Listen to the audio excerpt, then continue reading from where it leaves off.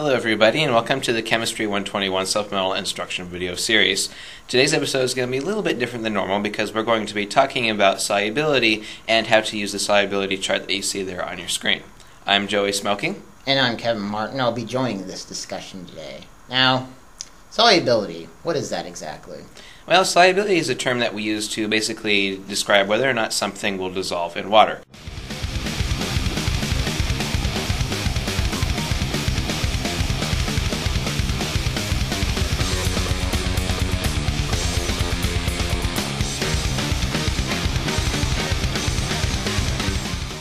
So, for example, if you take some table salt and put it in water, it dissolves, and therefore we say that it's soluble. On the other hand, if we took some sand and put it in some water, that's not going to dissolve, no matter how much we stir it or whatever. So that's going to be considered insoluble. That's right. Alright.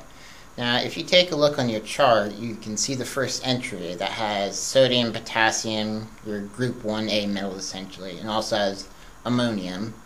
Now, any compound containing those is going to be soluble no matter what. No exceptions. So that basically means that if anything is paired with those things, it's going to be soluble. That's right. All right. And if you go further down, you also see the nitrates and the acetates. It's the same thing as the group 1A metals and the ammonium.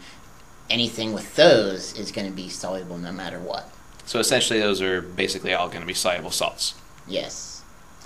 And if you go further down, you see the chloride, bromide, and iodide ions.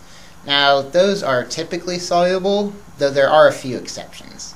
That's right, and those exceptions basically mean that even though that the chloride, the bromide and the iodide, those are typically soluble, there are going to be some things that if they're paired with them, they're going to end up being insoluble. So like Kevin was saying, the exceptions are going to be on the right-hand side, and for these particular halides, those exceptions are going to be if they're paired with silver or mercury or lead, and if they are, then they're going to be insoluble.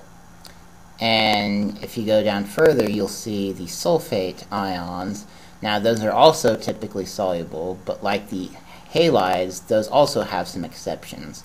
In the case of the sulfates, those are strontium, barium, lead, and calcium. And if they're paired with those, again, remember that that's an exception and they will be insoluble. Yes.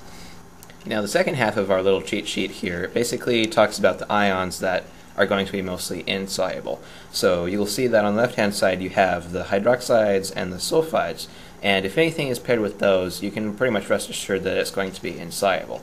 But just like the soluble half of the chart, there are exceptions, and the exceptions with the hydroxide and the sulfides are going to be when they're paired with the group 1A metals. And as you go further down, you'll see that there's the carbonate and the phosphates. Now, those are also mostly insoluble. Again, the exception being when they're paired with the group 1A metals or ammonium. And that's basically the little cheat sheet you got there for your solubility rules. Now, there are some other examples out there, more exceptions and all that, but pretty much if you just look at your chart, you should be pretty good to go. And as long as you understand the concept of solubility, you should be fine.